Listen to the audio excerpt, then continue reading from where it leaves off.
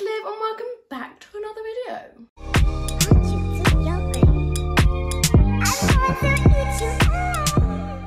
University is coming up very quickly now. It's literally in a month and a bit, so I thought I would start putting out some uni content for you guys. Obviously, I'm going to be loads coming up to uni and when I'm at uni, as I've said many times in my videos.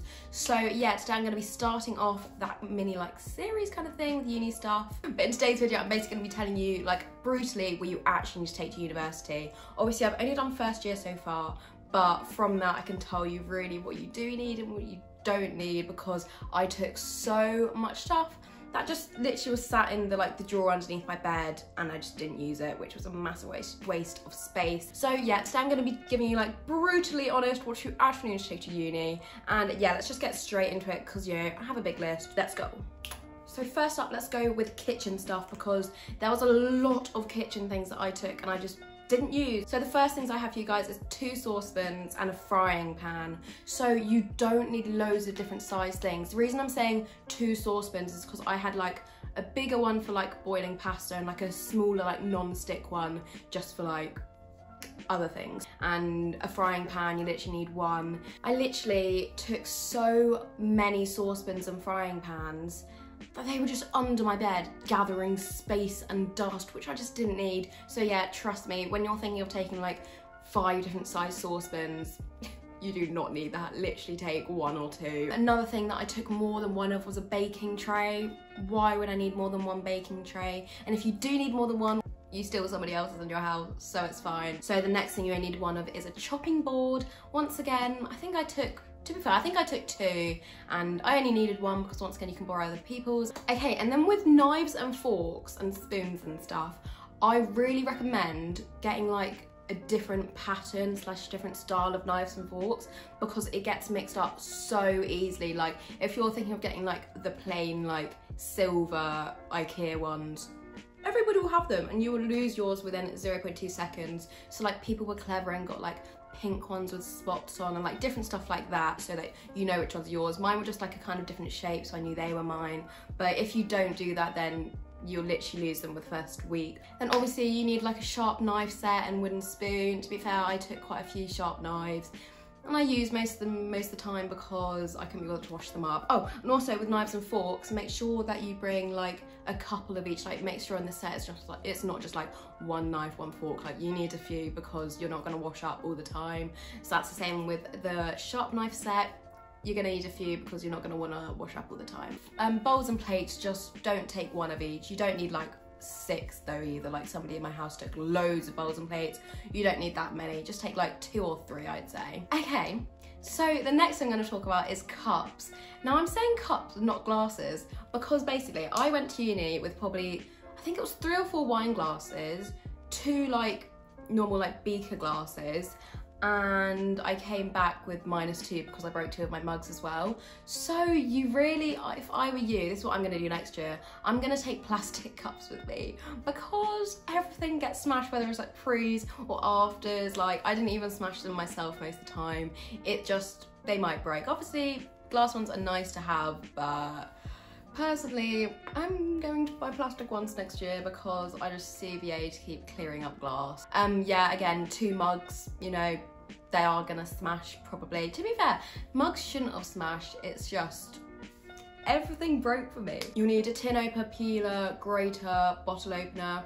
These aren't majorly essential, so if you do forget any, then literally somebody else in your house will have them. I think I was the only person with the bottle opener and everyone just used mine. So it's just whether you want your own or not, but everybody will have one. I didn't have a tin opener. To be fair, it was probably under my bed the whole time. I just didn't get it out.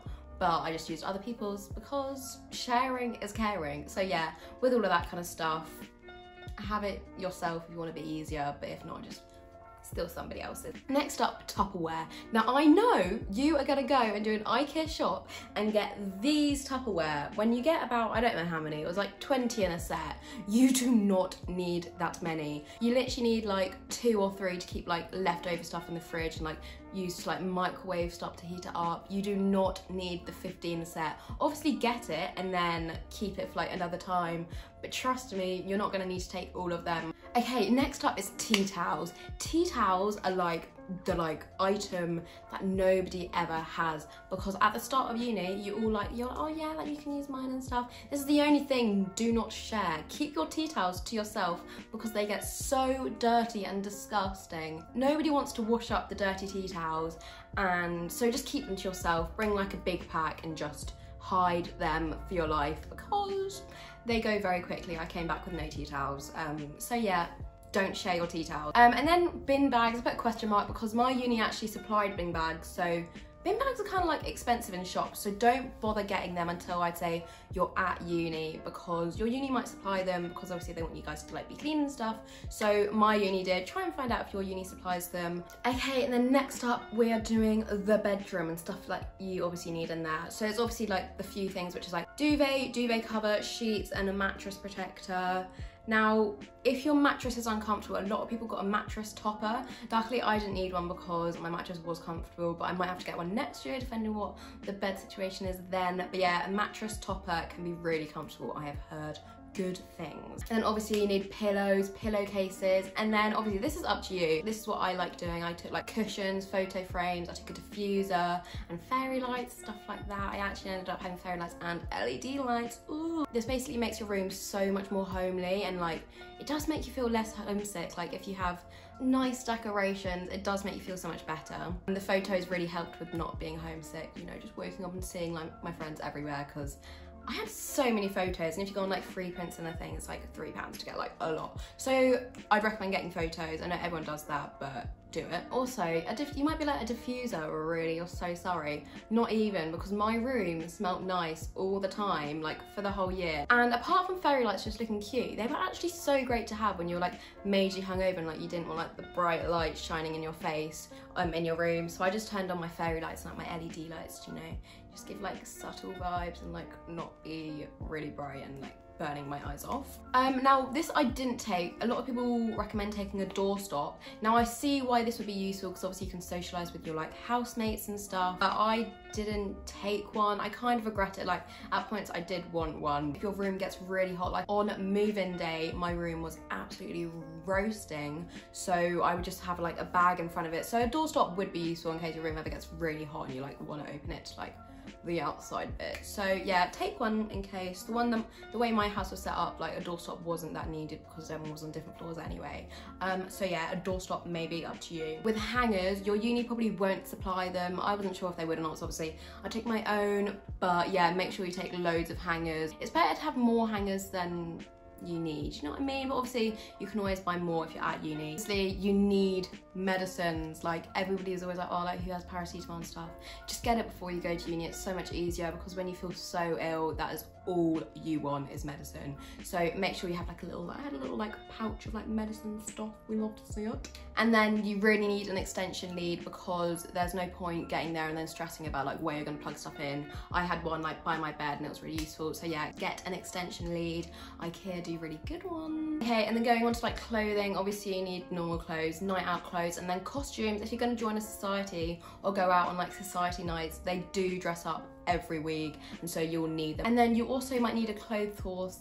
I don't know if you know what a clothes horse is, but I'll put a photo in. It's basically like a drying rack, and if you don't want to pay like an extortionate amount to dry your clothes in the dryer, like that the uni provides, then I'd recommend these. It was also good for when I was like hand washing stuff and I just hang it up. But like for socks and stuff, I tended to just hang them up instead of going to the dryer, which was like £3 each time. So yeah, recommend them. I really recommend getting a dirty washing basket, so that you can keep your room tidy and stuff, and also something that you can like transport your dirty washing to like the washing stuff, because it's not going to be like in your house, I presume. Mine was, I had to like walk outside.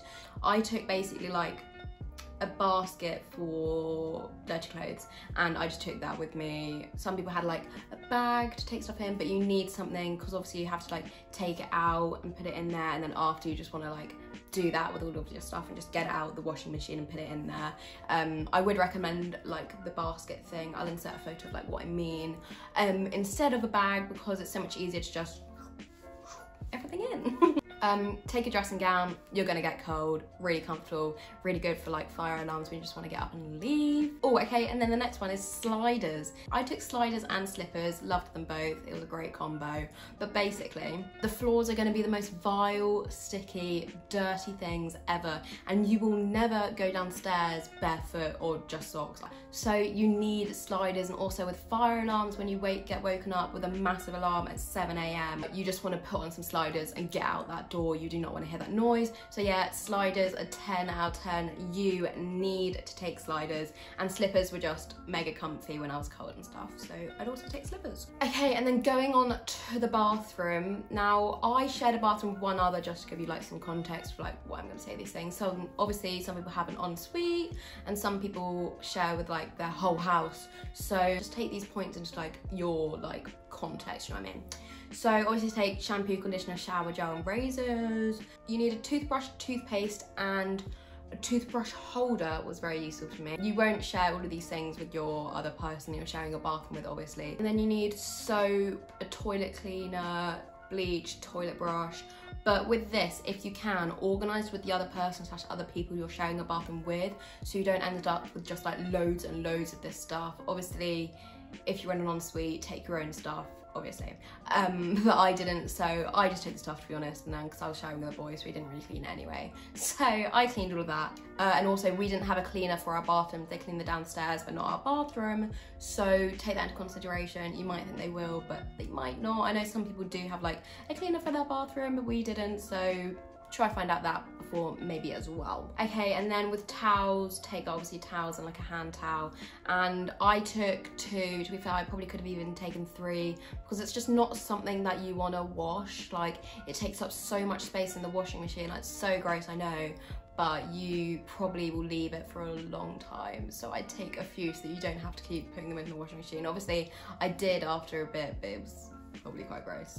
Obviously I shared a bathroom, so I took a basket to like have in the bathroom. So I just put all like my shower bits and stuff in there and then just leave it in the bathroom. Or you can like take it out and take it in, depending. Yeah, definitely take like a basket for having a shower and like going to the bathroom and stuff, because you won't want to like carry it all like that. So yeah, recommend that. Okay, and then last but not least, we have stationery. So I took a lot of stuff that I just didn't use and it took up a lot of space once again. So the things that I took too many notebooks. I used my laptop most of the time and I just didn't think about it. Obviously at points like you will need a notebook for like revision if you're doing exams, or just like notes in class and stuff if your laptop's like dead or something. But you don't need to take loads of notebooks unless you don't have a laptop or anything. Take pins for your notice board. Your uni will probably supply you with like 10 pins, but I took my own because they were like pink and pretty. So yeah, pins are good for obviously your pin board in your room, but also with your communal pin board downstairs. You obviously need pens, pencils and highlighters, obviously. And then take a USB stick. You might think, oh, I don't need to like, have my own laptop. For presentations and stuff, you'll need to like put it onto there and then take it onto your lecturer's computer. Obviously, that might be different for you. Now, with taking books for your course, I'm really happy that I waited until I got there before I bought anything, because the online library, you can literally read the online like resources. So luckily I didn't spend loads of money on books and I waited until I got there. But if your course is saying you'll need these and these and these, like probably for like business and stuff, books are quite useful.